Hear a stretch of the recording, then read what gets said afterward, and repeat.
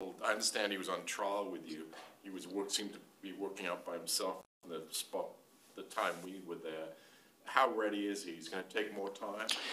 No, he's almost there. I mean, he played 30 minutes against LAFC, a really good 30 minutes once he got into his rhythm.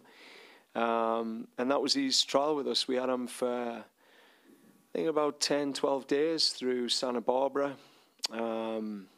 And he's just a class act. I keep saying this is about bringing the right people into the club. They've got to have a real solid personality and the right type of team mentality, and I think he's got that. But what he showed on the pitch is just that next level touch, his passing ability. So in terms of his readiness, it's, the turf this weekend's a challenge for him. He's obviously coming off that ACL, and he's on his only second potential game. So for us, it's not really worth the risk. He might travel with the team, he might be on the bench, but it's I'm looking more next week for the home opener and beyond, putting him in the right conditions to minimise any risk to him. And I don't think we saw DeAndre and Richie out there today. Yeah, DeAndre is still recovering. So, he picked up that injury in the match against Real Salt Lake. It was a calf issue, and, it's going to take a little bit longer. So I think, we're looking another week and a half, 2 weeks for DeAndre if it comes back well. And Richie's in that fatigue state. He's just come back. He had a big shift in. He felt some tightness the next day. So we've just, again, we got to manage these players for long seasons. So he's been working individually this week. Going into that field, the turf, etc. It's rough on the body. He may be on the bench. We may bring him into the game, but it's not a priority for this weekend for Richie Larrea. Any other sort of injuries that you got? Just trying to think. I mean, Io was he's just returned back to training after the ankle. He picked up something right at the end of the game, but I'm expecting him to be back fully. No, I think we're in a good space. Yeah. What about Lorenzo? I mean, the last 2 training sessions, it seems like he's been sort of training well on turf, but you mentioned about having to sort of manage his minutes. I mean, might he see action?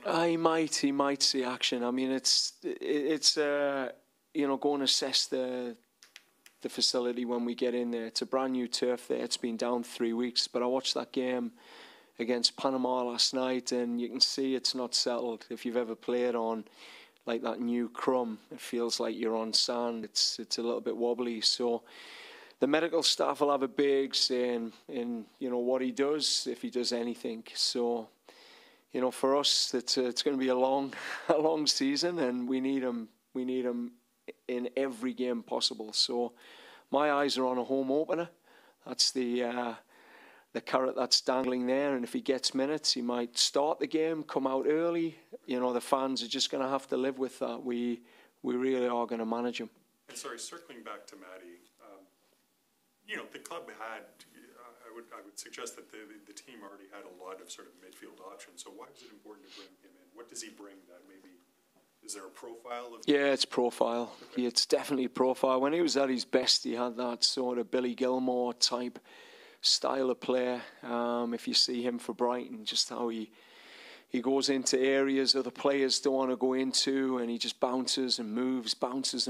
So he has that ability to help control games from either the bottom of your box in that centre midfield, or even at the top of the box where he played against LAFC. He's a real retainer, progressor type player. And for me, I didn't think we had too much of that unless you brought Osorio into those centre midfield lower positions. So again, just his energy, that low intensity running, he did the 1800 metres, and I think he's broke all the club records. He's just an absolute machine in terms of his running capacity, and I think we'll need that through a long season. I think the Longstaff signing brings your roster to 30. Do you anticipate, I mean, you could, I guess, still move some people. Do you expect more changes, loans, people exiting to make room for others?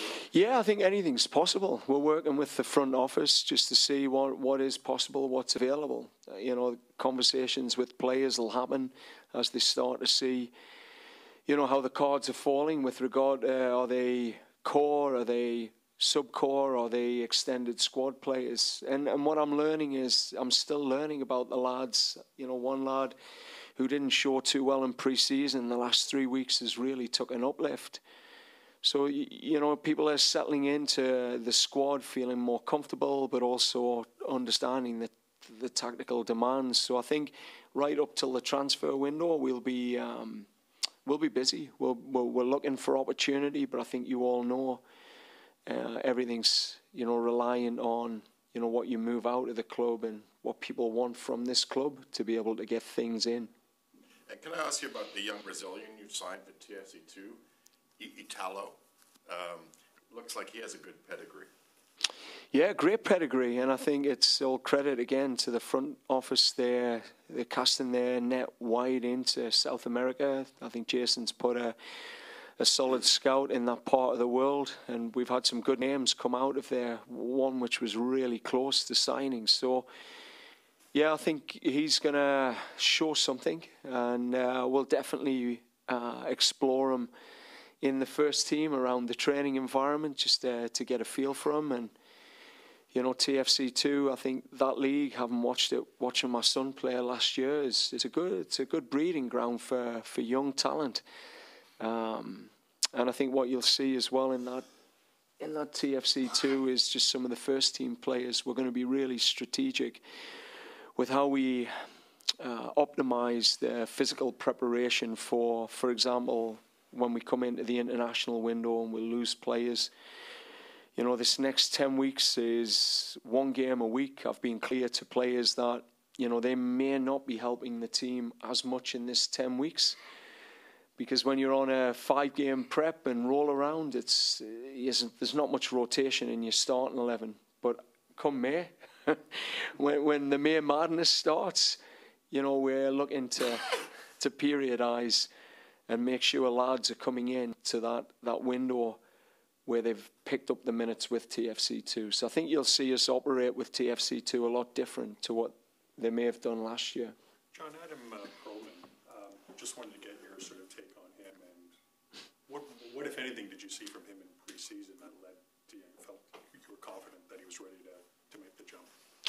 Well, I don't think he's ready to make the jump yet. I think he's shown that potential, first-team potential. I mean, that wasn't my decision. That's a decision that's made out of the front office and, probably a pre-existing decision. So for me, I had Adam for a 3-week period when I first took over, October, November. He had a spell in pre-season. I just think I've seen him grow probably another 3 centimetres in the last 5 weeks. It's amazing. Just you came back after Christmas and he's even bigger. So, we've had that one-on-one with Adam. We're clear on what gaps he's got to close, but also respecting he's a young man that needs another solid season in TFC2. So, he might sprout through in the next 6 months to get an opportunity again with the first team. But, for me, I've been very clear. We need men in that back line as a starting point, and it's not a place to experiment with young players yet. New England, just wanted to get from a tactical perspective, what are you expecting from them? How do you think they'll play out on Sunday? Yeah, I mean, it's chalk and cheese with Cincinnati, because Cincinnati, we did like a whole year deep dive. We got like 30-odd games, XG analysis. So we're right into the weeds, but obviously Caleb's new to the team. He has a very distinct style, but what I've seen, he is a bit of an evolution as well in them first 4 matches. So what I expect is it's a team that will attack out of quite a narrow shape. They certainly rely on their 2 central midfielders to drive the rhythm of their game, whether they drop into a back 3 and create that tactical flexibility to keep you guessing with your pressing. They're very good at creating a +1 with those midfielders. I was really impressed with Paulson the young lad that played yesterday, you know, I thought they really caused some problems with that midfielder joining. So we have to be aware of that. But ultimately, it's how they attack centrally with Heel and ultimately his brother, the two Heel brothers. I think that's the biggest threat. When them two start combining like they did for the goal last night, you've got problems. So for us, again, it's a clear strategy of trying to force and lock outside and deny those central to across rhythms. I think that's you know, a big part of what they want and what we have to take away. And again, it's a away game. It's a away game in a tough stadium. And as I've said to the lads, you know, points on the roads are wins for us. I think since the last time we talked to you, they had the Canadian Championship draw. You were up against Simcoe. Yeah. What are your thoughts about that? Well, as long as Kyle Larin, Daniel Henry and all those guys don't come back and kit up for them, Julian de Guzman. Atiba as well, Janine Becky. Yeah. I mean, it's... yeah, I mean, I'm really proud of what they did. You know, I remember speaking to Daniil about investing in the club, and I think it was a big moment to see, you know, these veteran players giving back. But cup games are tough. It's you never know with cup games, and if you don't get the mentality right, you know, the cup upset's always there. So, you know, we know we're the giant going into it, but there's a fairy tale story to be told, you know. So we've just got to take it serious. I mean, that's the mentality coming in. You know, we got to take this game serious.